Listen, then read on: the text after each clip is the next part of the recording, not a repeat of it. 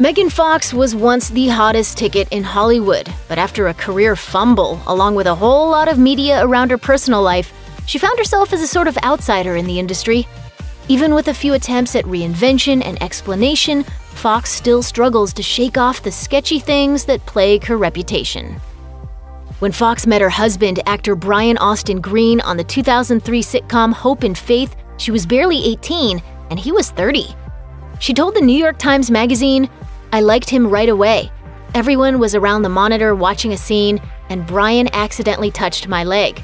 I remember literal electricity shooting through me and out of me from every direction. It was like magic." We have a really amazing relationship. 3 kids and 1 divorce attempt later, Fox and Green officially split in May 2020. According to Green, Fox had traveled out of the country to film a movie and came back no longer wanting to be in the relationship. He explained on his podcast. She said, "You know what? I realized while I was out of the country working alone that I feel more like myself, and I liked myself better during that experience. And I think that's something that might be worth trying for me." But after a quick bout of professional me time, just 1 month later, Fox was spotted all cozied up with rapper and actor Machine Gun Kelly. She captioned an Instagram post in August 2020, "Achingly beautiful boy, my heart is yours." For his part, Green seemed to take it all in stride and hopped on Instagram to post photos of their 3 sons with pretty much the same caption, except from him to his boys. Machine Gun Kelly confirmed his suspected relationship with Fox on Instagram in the summer of 2020, and after a lot of speculation about the pair. In a joint interview on Lala Kent's Give Them Lala with Randall podcast, Fox predicted wild times were ahead when she learned that Kelly had been cast alongside her in the film Midnight in the Switchgrass. For his part, Kelly said that while on set, he just sat outside his trailer hoping Fox would look at him. Fox then explained that she did Kelly's astrological chart just 2 days after she met him, adding, "I went deep right away. I knew before I even did his chart. I said to him, he has a Pisces moon. I could tell by his energy." Great work experience. During an appearance on the Hollywood Raw podcast, her ex, Brian Austin Green, discussed how he learned about the new couple, revealing, "I found out in my own way, and that's as much detail as I'll give you on that one. No, I didn't read about it or anything like that." In a 2011 interview with Details magazine, Fox's Transformers co-star Shia LaBeouf revealed that the pair had gotten pretty close during production. He claimed, "Look, you're on the set for 6 months with someone who's rooting to be attracted to you, and you're rooting to be attracted to them. Neither one of us, I think, were in love, just sort of experimenting or whatever." While Fox got engaged to Brian Austin Green that same year, the timeline on that remains unclear. Still, 7 years later, during an appearance on Watch What Happens Live, Fox finally confirmed LaBeouf's claims, adding, "I would confirm that it was romantic. I love him. I've never been really quiet about that." So it was like an on-set romance that didn't go anywhere afterwards. Yeah.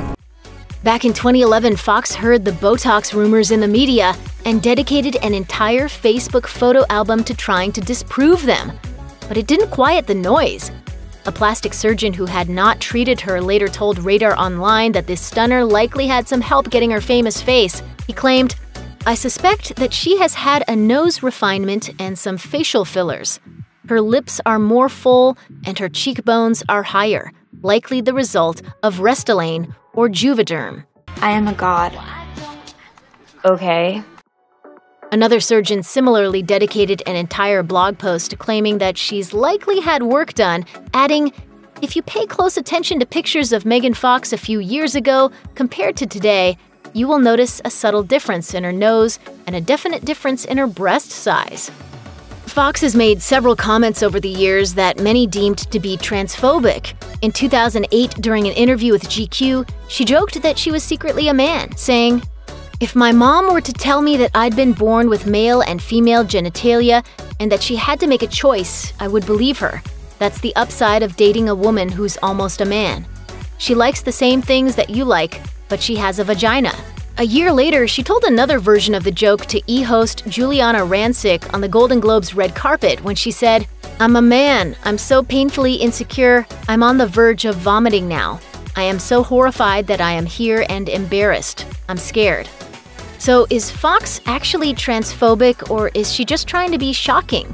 It's probably worth noting that the openly bi actress has spoken out against anti-LGBTQ+ legislation in more recent years, and has also opened up about letting her sons express their gender in whatever ways make them feel happy, comfortable, and confident. I'm trying to teach him to be confident no matter what anyone else says. Yeah.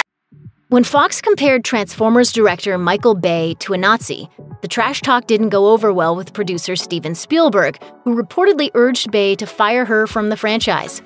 Fox told Wonderland magazine in 2009, "He wants to be like Hitler on his sets, and he is, so he's a nightmare to work for. But when you get him away from set, and he's not in director mode, I kind of really enjoy his personality because he's so awkward, so hopelessly awkward." Maybe Fox was delivering some sort of compliment, but nothing about that statement was flattering.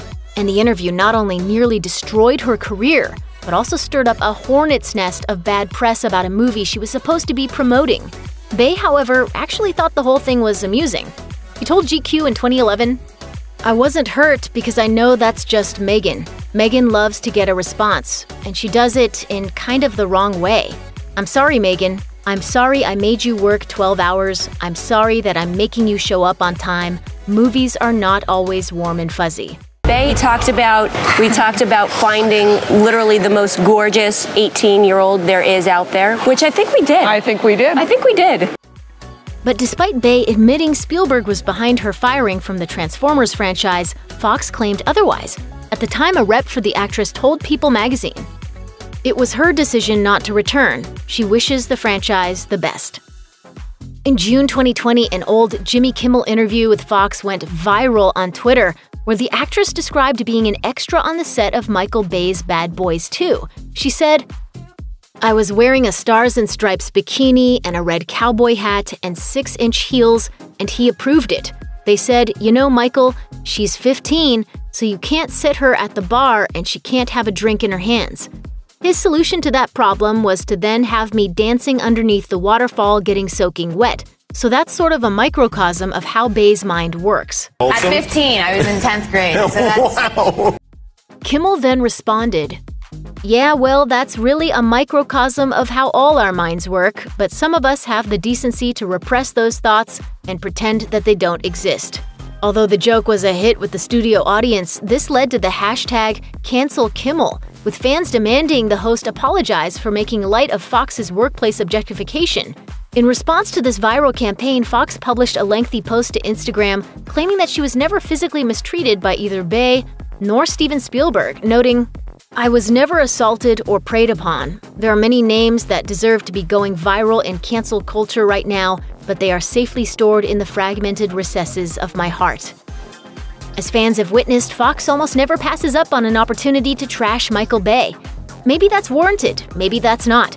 But she also seems to have changed her tune in more recent years. According to a source cited by Radar Online, Fox eventually apologized to Bay, reportedly just to get to work again.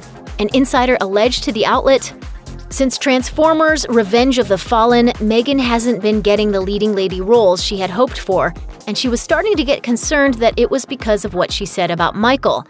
So she swallowed her pride, picked up the phone, and spoke with him to clear the air and apologize. She told him how thankful she was to have been cast by him in the first place, and that she was totally out of line to say what she said." You guys don't really want to do this again, right? Bay subsequently cast Fox in the leading role of April O'Neil in 2014's Teenage Mutant Ninja Turtles as she continued to sing his praises, telling Entertainment Weekly, "He was one of the most lovely people that I dealt with in making this movie. I've always loved Michael. We've had our battles in the past, but even then, I've been really outspoken about difficulties we've had. He can be very vulnerable, and he's very likable and lovable. I've always been very vocal about that as well. But sometimes we clash because we both have very willful, powerful personalities." Fox apparently doesn't recognize the hypocrisy of interviews like the one she gave to the New York Times Magazine in 2009 when she said, "Women tear each other apart. Girls think I'm a and I've been in the same relationship since I was 18. The problem is if they think you're attractive, you're either stupid or a dumb. The instinct among girls is to attack the jugular. But in that same interview, Fox explained that she had also been sold by Hollywood for her body, adding, "That's okay if you know how to use it. Being a celebrity is like being a sacrificial lamb, and I created a character for the sacrifice. I'm not willing to give my true self up. It's a testament to my true personality that I would go so far as to make up another personality to give to the world." I don't know what I was talking about. But more than a decade later, with the Me Too movement fully on the radar, Fox elaborated on the admittedly not at all sketchy reason that led her to take this position. When the bombshell allegations against Hollywood mogul Harvey Weinstein came to light, the Me Too movement was in full view of the public spotlight. Hundreds of actresses shared their horrific experiences in order to bring awareness to how women are often treated within the industry. But at least according to her, Fox had her reasons for remaining silent. She told the New York Times in 2018, "I don't want to say this about myself, but let's say that I was ahead of my time and so people weren't able to understand. Instead, I was rejected because of qualities that are now being praised in other women coming forward. And because of my experience, I feel it's likely that I will always be just out of the collective understanding. I don't know if there will ever be a time where I'm considered normal or relatable or likable." Do you want to take a stand here? Fox explained her belief that if she had come forward with allegations, people would have inevitably victim-shamed her due to her public persona. She added, "Even with the Me Too movement and everyone coming out with stories, and one could assume that I probably have quite a few stories, and I do, I didn't speak out for many reasons. I just didn't think, based on how I'd been received by people and by feminists, that I would be a sympathetic victim. And I thought if ever there were a time where the world would agree that it's appropriate to victim shame someone, it would be when I come forward with my story." We can finish this. Check out one of our newest videos right here. Plus, even more Nicki Swift videos about your favorite celebs are coming soon. Subscribe to our YouTube channel and hit the bell so you don't miss a single one.